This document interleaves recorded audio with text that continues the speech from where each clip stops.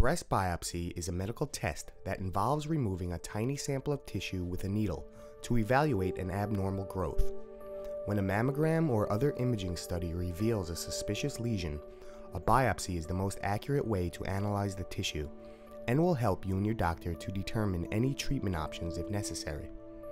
Up until about 10 years ago, most biopsies that were performed were open surgical biopsies.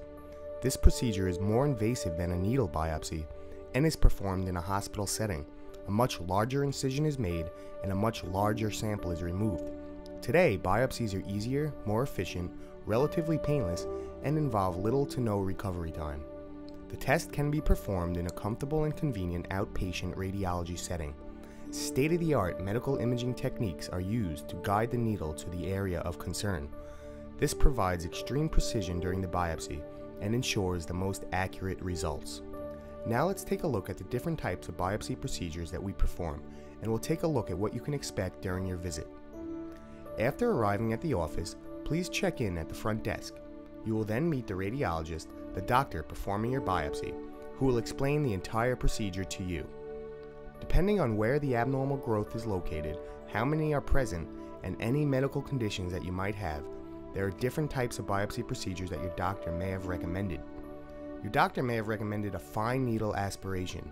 This type of biopsy uses a very thin needle, similar to ones used to draw blood from infants, and is usually performed to drain fluid from a cyst or remove a small amount of cells for testing. The area will be numbed with lidocaine, and the radiologist will remove a small sample. You should only feel a little pinch during the procedure. We also perform vacuum-assisted core needle biopsies, which involve a somewhat larger, hollow needle that removes cylinders of tissue called cores from the suspicious area. This type of biopsy provides the most definitive results because more samples of tissue are checked. The area is numbed with lidocaine, a tiny nick in the skin is made, and the needle is advanced to the exact location of the lesion. Different imaging studies show certain lesions better than others. During a biopsy, it is very important to be sure of the exact area to sample, so we offer different image-guided procedures. Digital mammography is commonly used during a breast biopsy, which uses very low-dose x-rays to take pictures of the breast. This is called a stereotactic biopsy. You will be sitting in a comfortable chair, and your breast will be placed under compression, but less than during a regular mammogram. After the mammography technologist takes a few pictures and the exact area is located, the radiologist will then perform the biopsy. The entire procedure takes about 15 minutes. 3D mammography, or breast tomosynthesis, is a new study which allows us to spot abnormalities that may have been missed by a regular 2D mammogram. This test allows us to see through the layers of the breast tissue and is very useful for women with dense breasts. Ultrasound, or sonography, is also a very useful tool during a biopsy. Ultrasound uses sound waves to view inside the body and records images in real time so they can be viewed live. During an ultrasound-guided biopsy, you will be laying down and a preliminary scan will be performed to locate the exact lesion. Once located, lidocaine will be used to numb the area, and the ultrasound scan guides the needle to the target area for the small sample of tissue to be obtained. The entire procedure takes about 20 minutes.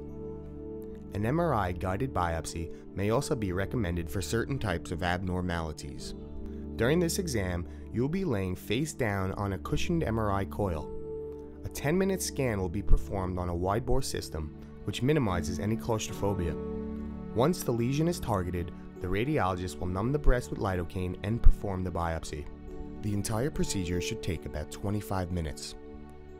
After the sample of tissue is obtained, guided by one of these imaging techniques, we send the sample to the laboratory to be tested by a board-certified pathologist. We then forward the results to your physician, who will discuss the findings with you. If you have any questions, please give us a call at 516 or 631-ZWANGER, or visit our website at zprad.com.